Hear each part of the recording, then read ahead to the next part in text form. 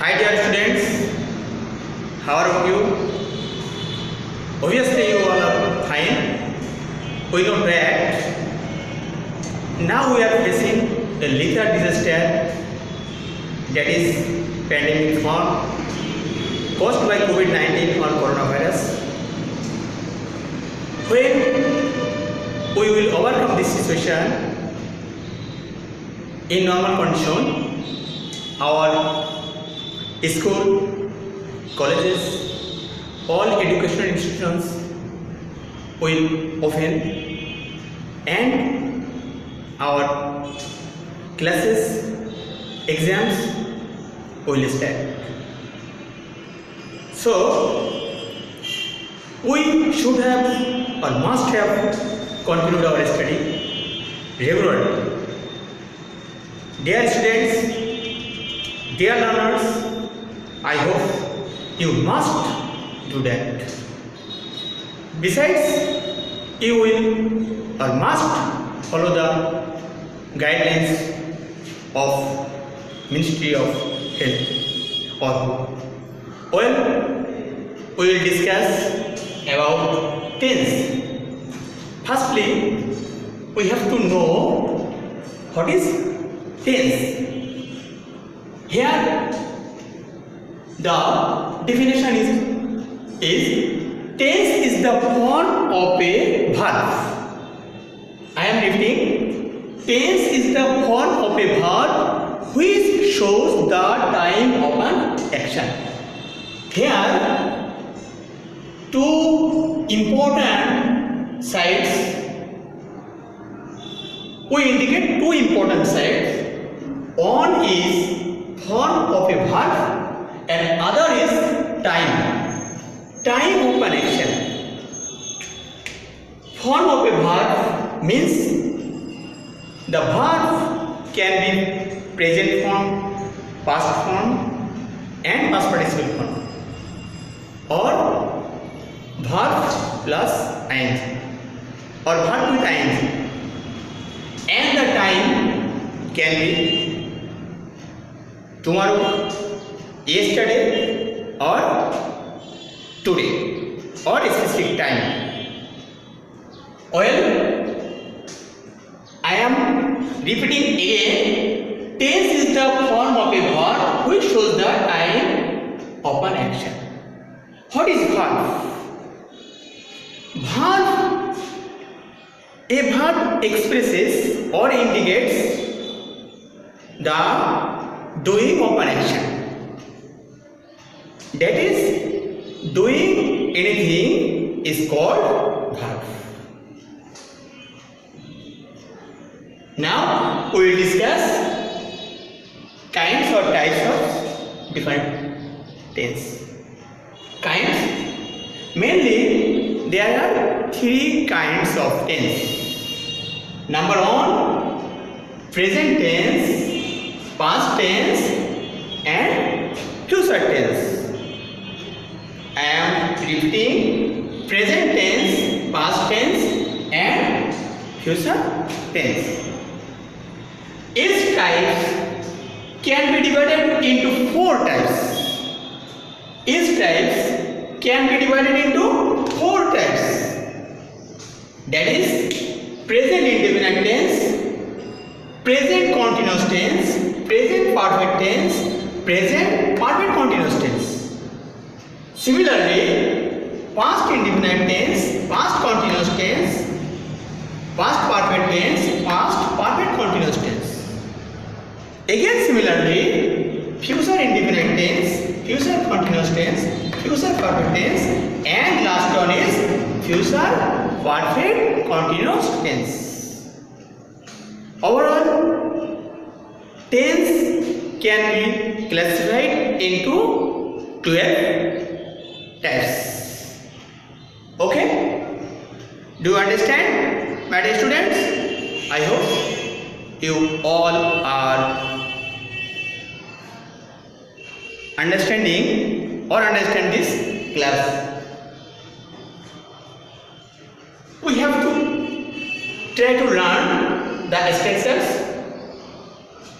of different kinds. Here I will classify a technique with a technique that is structure of indefinite. Subject, mainly subject, first part of a sentence, second part verb, and third part object or extension. When a sentence we write, actually we first subject, second verb, and third object or extension. Here subject and object will be fixed, only verb will be changed. At first we will discuss tense is the form of a verb. Here we will learn with compare.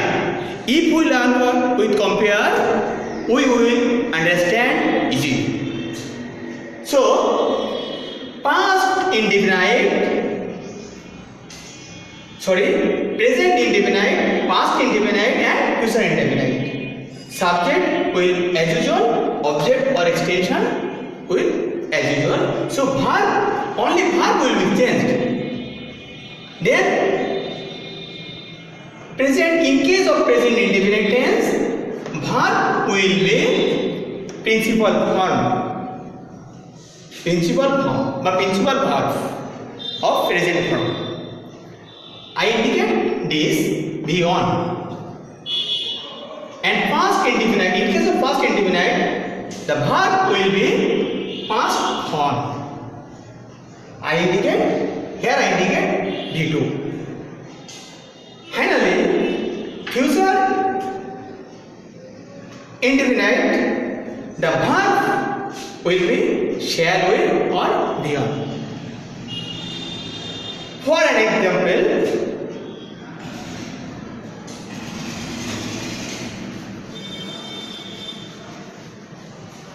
here I am writing an example. We play cricket.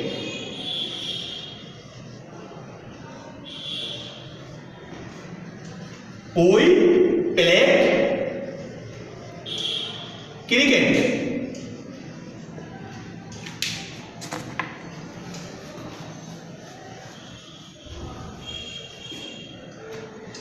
And third one is we shall play cricket. Here we can see that only in sentence only the verb will be changed. Here play, that is principal verb of present form, play past form of principal verb, and shall auxiliary verb, play beyond, that is principal verb. So there are three stages of structure of indefinite, that is present indefinite, that is past indefinite, and future indefinite. I hope, dear learners, you will understand. You must understand this example. Now I will discuss this type of sentence.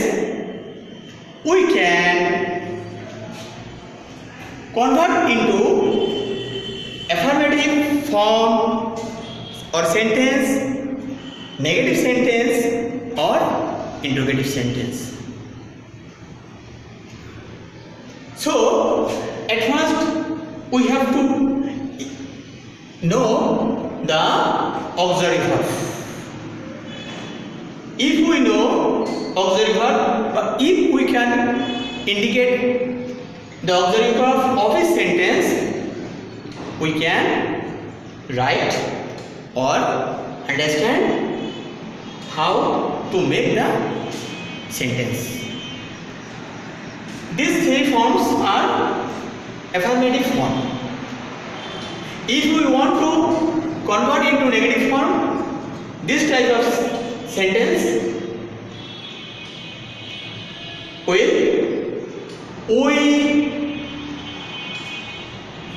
do not play cricket. Here do is auxiliary verb. We played cricket, that is past form of the sentence. So we did not play cricket. Here did is auxiliary verb. And this type of sentence, shall is auxiliary verb. So we shall not play cricket. These are the three types of interrogative sentence. Sorry, negative sentence. And the interrogative sentence will: do you play cricket? Do we play cricket? Did we play cricket? And shall we play cricket? That is auxiliary verb sit before the subject. Sit before the subject, and the rest part of the subject will as usual. Dear students, I hope you will understand the lesson. Next class I will another topics. Take care and stay home. Thanks a lot.